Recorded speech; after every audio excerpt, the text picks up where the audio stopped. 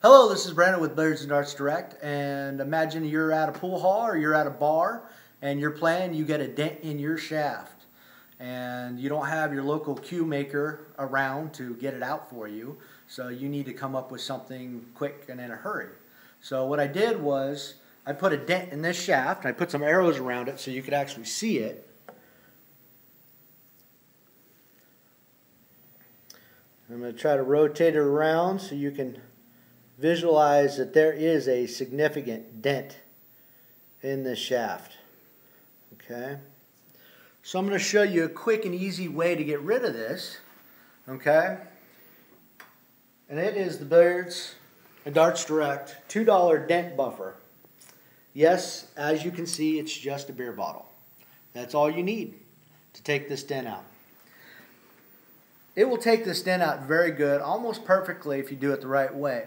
Although it's not going to do as good a job as your local cue maker or your local cue repair shop. But I'm going to show you how to do it.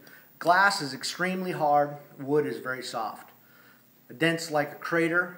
All we're going to do is push it back so it's back to its original form again. I'm going to show you how to do that. So I'm just going to take the beer bottle.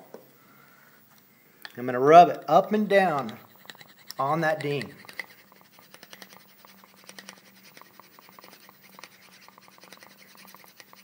You can hear it go across it.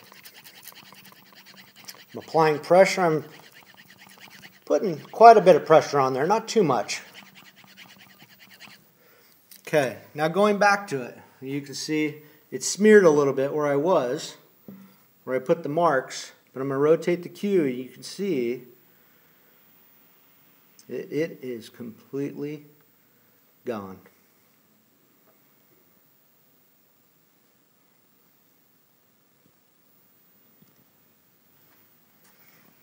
Pretty easy, pretty quick fix. This is Brandon with Billiards and Darts Direct, and that's my tip for the day.